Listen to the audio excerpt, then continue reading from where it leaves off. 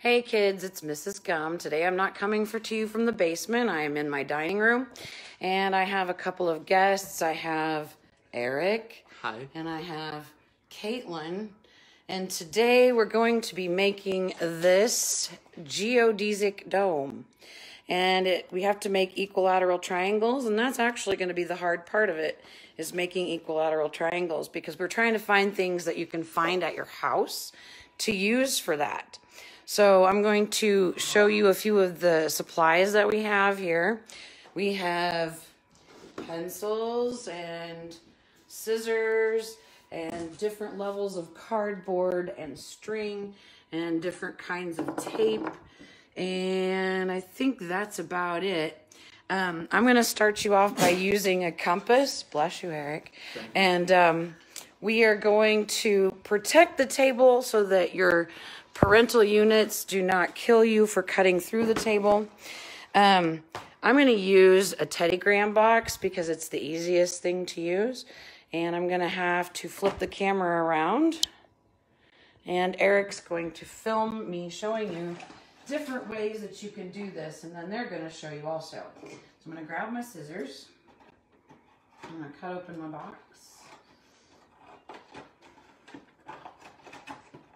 Maybe I will cut open my box. Okay. First thing you have to do is decide about how long you want your triangle to be. Just one side, and since it's an equilateral triangle, all of the sides have to be the same. So you can use a ruler, which I did not bring up with me, or just anything that has a straight edge. I'm going to use this sewing kit that we found. And I'm going to do my triangle this long.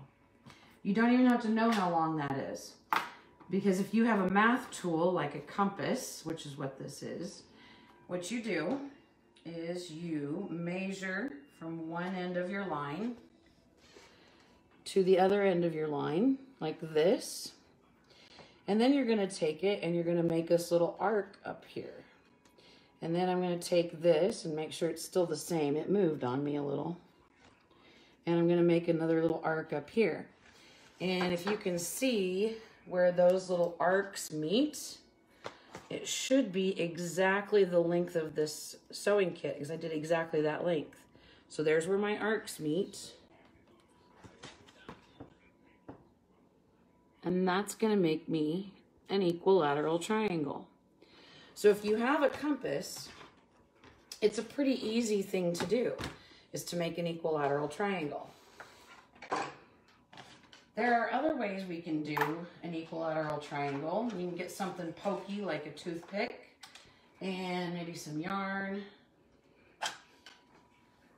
And you can tie your pencil to one end of the yarn, or string or thread. And then you can tie the toothpick to the other end, or wrap it around, and you can get your arc like this. Use this piece of string and you'll get your arc like that.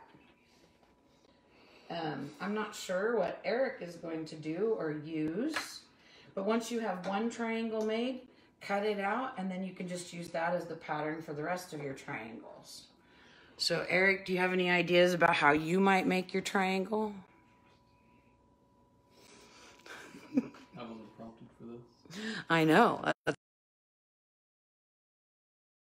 It canceled it. Nope. We're good. Yeah, keep going. Okay. What were you going to use? Oh, do you have paper up here? I can get you a piece of paper. Sure, that will work. Right there next to you is a legal pad.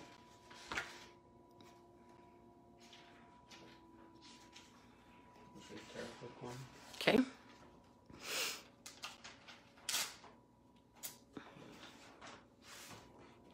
Okay, this will be interesting.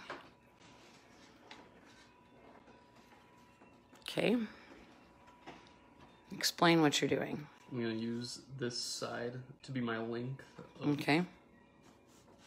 side. Okay. It's not going to be very straight because paper isn't very sturdy. Okay. I did have an idea of what I was going to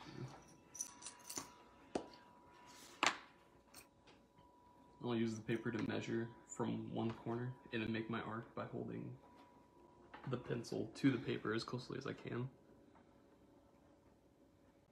Very amateurly done. You're pretty snazzy. I know. Oh, that might be a bit short.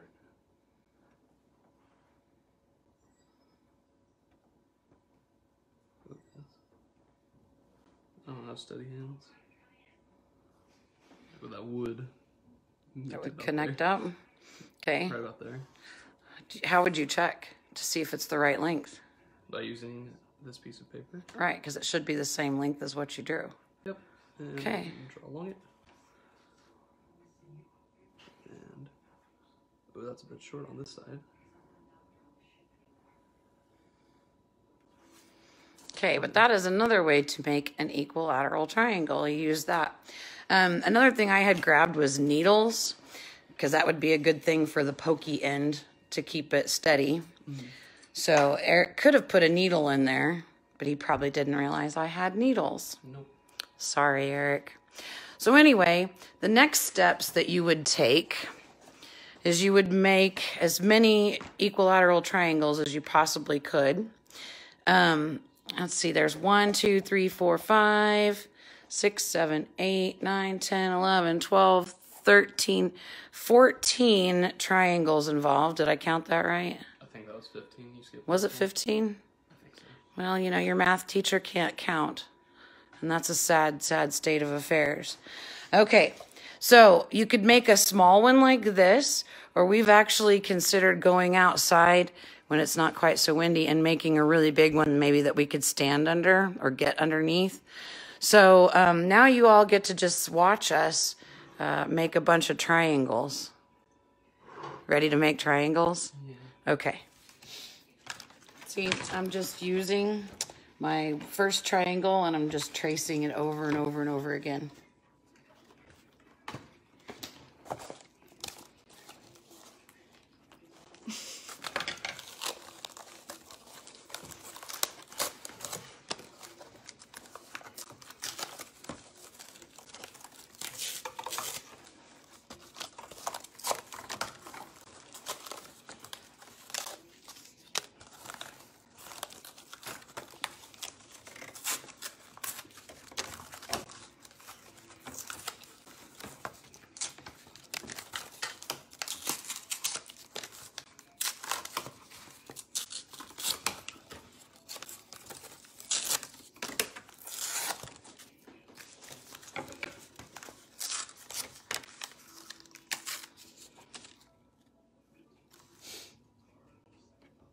While Eric works on that, I'm going to show you how construction goes for this.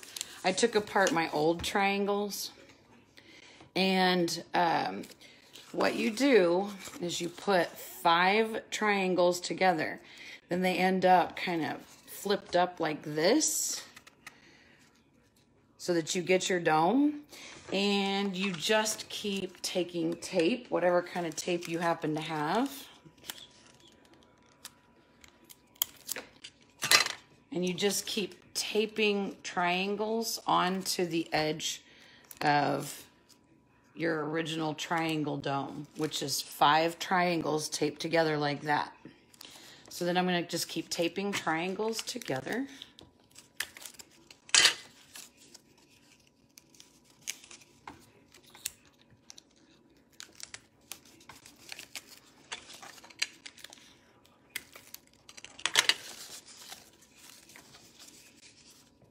So right to the top dome that you started.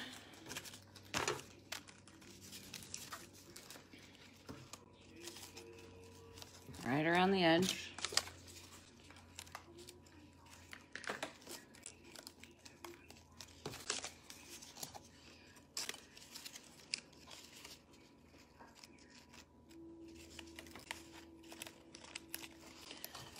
Until you get all the way around, and then you have all these flapping off the sides like so.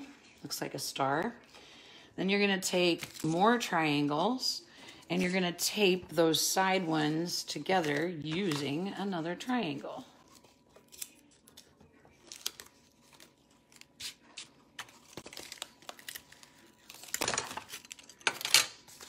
unless you try and use old tape and it falls off. So now you tape those together.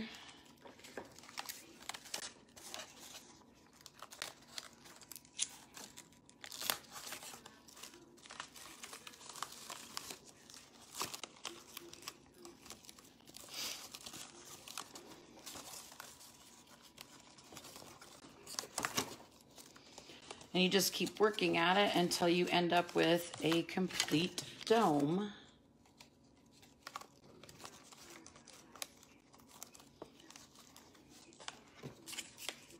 Like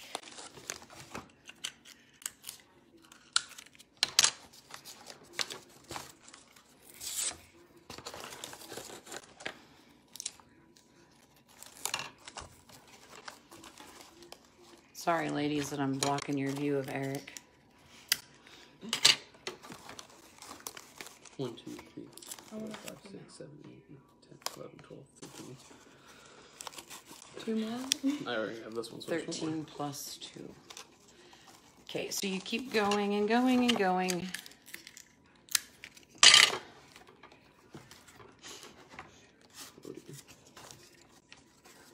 All right, get to cut. Last one.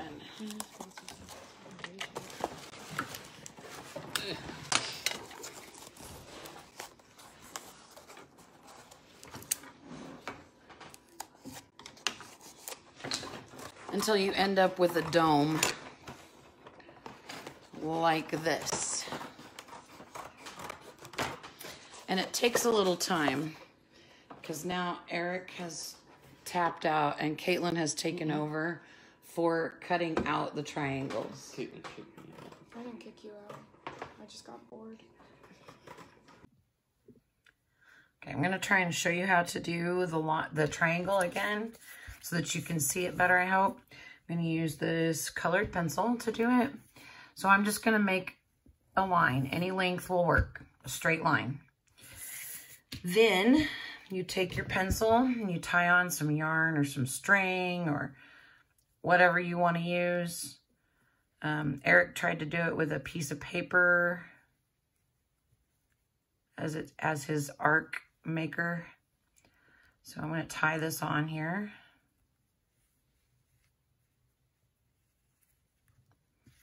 Okay. So you do this. Put it at the end of the line that you drew. Grab a toothpick or a needle or something pokey that'll hang on.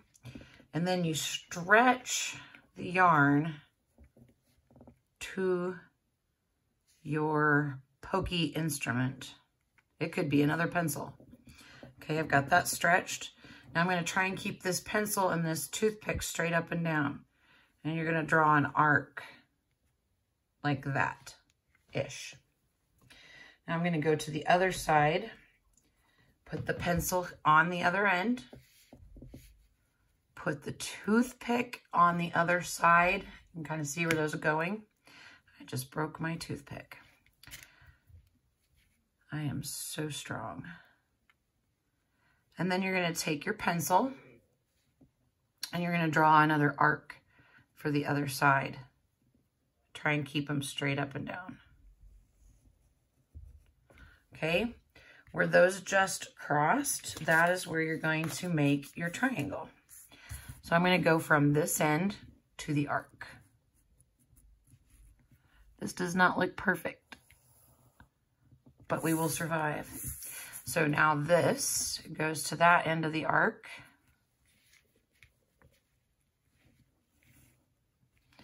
And there you have an equilateral triangle. So I would cut that out and then use that as a template for all of your other triangles. And it does take 15 of them.